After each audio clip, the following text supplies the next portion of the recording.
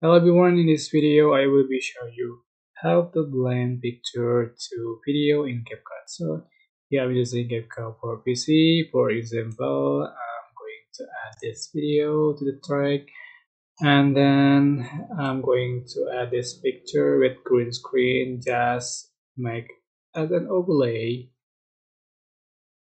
And then how to blend, just I think I am going to remove the green screen. Just click cutout and chroma key, click color picker, just select this green color and just for the string and shadow it.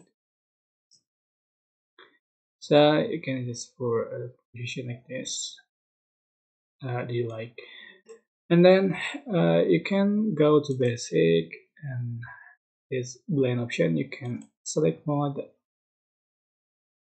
as you like. For example,